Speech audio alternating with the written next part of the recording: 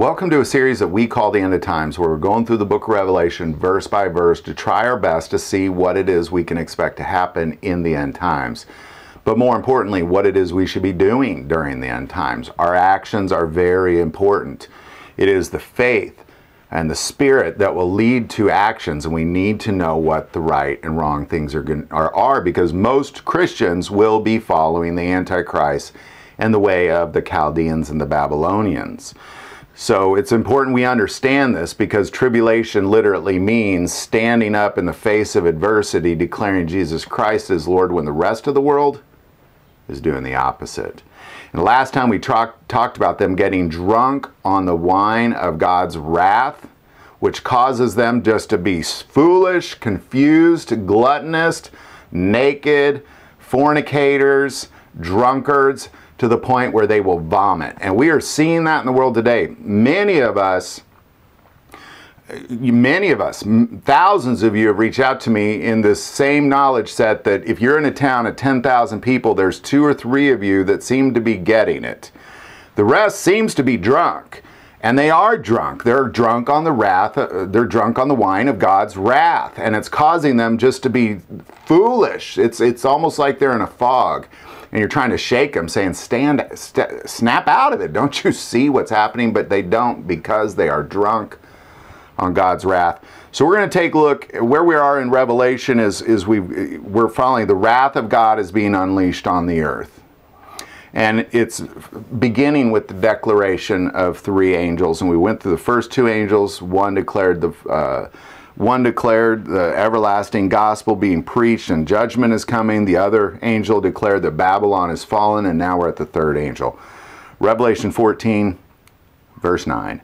Then a 3rd angel followed them, saying with a loud voice, if anyone worships the beast and his image, and receives his mark on his forehead or on his hand, he himself shall also drink of the wine of the wrath of God, which is poured out full strength into the cup of his indignation. And he shall be tormented with fire and brimstone in the presence of the holy angels and in the presence of the Lamb. Now this is judgment, is what's taking place here. It's judgment. And I want to take a moment, we're going to spend at least 2 episodes talking about these 2 verses, because there's a lot to unwrap here. But ultimately, I want to kind of break down what this 3rd angel is saying. So we're going to look at it closer. If anyone worships the beast and his image and receives his mark on his forehead or on his hand, he himself shall also drink of the wine of the wrath of God. So there's a conception that people think, well, I could just do whatever I want. I said some magic words when I was younger, so I'm going to get raptured up. God's going to put a big old crown of glory on my head, but I don't have to do anything. I just had to say some magic words when I was 14, but, made a lot of episodes on this. If the Spirit indwells within, you will see the things of God clearly. If the Spirit indwells within you, you will want to be about your Father's business. If the Spirit indwells within you, you will care for the least of these. If you're not doing those 3 things, the Spirit is probably not dwelling within. And whatever you said when you were younger, it wasn't in the heart. You might have spoke it because your parents told you to, or they encouraged you to, but if it's not in the heart, God knows the heart of man. Period. But there's this conception that as long as you don't receive the mark, you're okay, that it's a defined thing. Either you receive the mark, you're condemned to hell. You don't, you're good. That is not the case, because it says here clearly, he himself shall also drink of the wine of the wrath of God. Well, what does that mean also? We got to go back to angel number 2. Babylon is fallen, the great city, because she has made all the nations drink of the wine of the wrath of her fornication. If you're drunk and confused, if you're sitting there walking around scared about politics, scared about, what's your neighbor doing, or scared about where you're going to get your toilet paper from, or you're drunk. You're drunk on the wine of the wrath of God. You're drunk. When people went out and started buying toilet paper, that was from God, by the way. When you're sitting there worried about your butt, that's not normal. That is not normal. He caused this nation of America to become drunk on the wine of his wrath. And what did they fear? They feared their butt, just like a drunk man will do. I maybe had 6 rolls when all that started. Family of 6. I wasn't worried at all. I knew where my toilet paper was coming. It comes from him. I wasn't worried at all. But most of the country, they were drunk. They were worried about their butts. That's what this is about.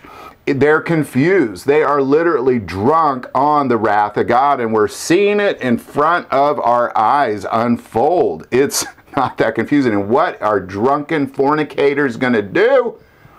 They're going to follow the Antichrist because he's giving them everything they want to hear. Looks like a lamb, speaks like a dragon. They love it. That's exactly the type of man they want to follow. And as a result, whether they receive the mark or not, if they receive the mark, for sure they're going to be tormented with fire and brimstone. If they don't receive the mark, but they're still drunk on the fornication of Babylon, they're also going to be tormented. You know, this is a big deal. People just act like, well, I can be confused or I can be in a, like, they don't even know they are. Like, there's a 100% chance that if you're drunk on the wrath of God, you don't even know you're drunk on the wrath of God. But people like me and the thousands and thousands and thousands of others that have reached out, they see it. When you see a drunk man, you know he's drunk. And typically he's going to say, I'm not drunk, is typically what he's going to say. And we're watching American Christians be drunk on the wine of the wrath of God. You know, and there's going to be a hard pill to swallow that I'm about to tell you. I'm about to tell you something that you're not going to like to hear. It's going to make you angry. I don't care. I didn't say it. God said it. Pick it up in 10. He himself shall also drink of the wine of the wrath of God, which is poured out full strength into the cup of his indignation.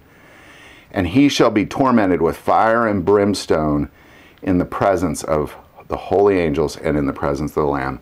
You'll be tormented with fire and brimstone in the presence of the holy angels and Jesus. It's a judgment. There's a consequence for your actions.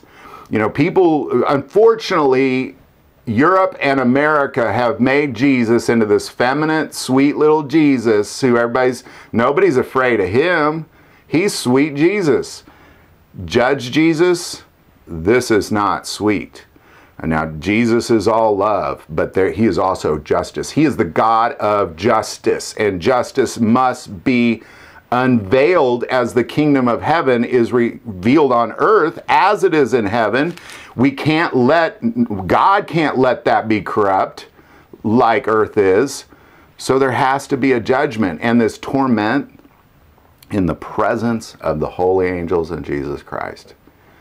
It's a bad day. It's a real bad day. It's Judgment Day. It's the wrath of God being poured out. And if you don't understand this concept of the wine of the wrath of God, you know, watch the last episode, episode 91, I believe. It's not pretty. And I think we're watching most American Christians, they're already drunk. They're drunk right now as they're probably watching this. They're probably angry, like, I'm not drunk. But if you're looking at the people around you wondering, why is it that people are showing up to church on Sunday, they throw 10 bucks in the plate, then they go home and watch porn? Or they go out and they get drunk? Or they go out and they cheat on their spouses? Or they're cussing, or they're worried about their butts, so they're panic buying toilet paper. Why are they doing that? It's because they're drunk. A drunk man is easy to see. Police are trained to spot drunk people. I've seen so many in my lifetime, I feel like to some degree I'm trained to spot drunk people. We all know what that looks like. It's not that confusing. When you're drunk on the wrath of God, I think it's real obvious. And there's thousands of people around the world watching their towns and their cities get drunk on the wrath of God. Love to hear your thoughts on all this. Put it in the comments below. If you like this video, click like and subscribe. If you feel called to support this channel through Patreon, that link is also below. But the most important part of this channel, we take prayer requests, so never hesitate, send that in. Thank you for watching this episode of God, Family, and Guns. And as always, love God, love your family, and love guns.